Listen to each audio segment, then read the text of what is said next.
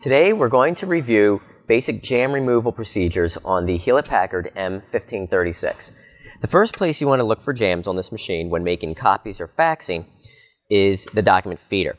So in this top piece here, this main cover lid will pull back. You can check right in here for paper jams, and as well, this piece here is loose. There's little flaps on each side. You can lift this up and then remove paper from inside here. You can close this up. You can also open this lid then, make sure that there's no paper stuck right in this area here,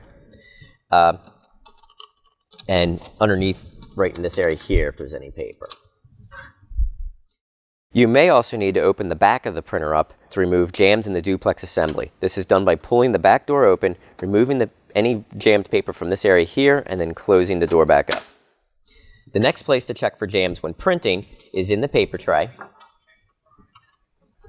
You can check right in here for paper jams, and then remove the toner cartridge from the machine by lifting the lid, the document feeder scanner assembly lid, then opening the printer lid. Pull the toner cartridge out.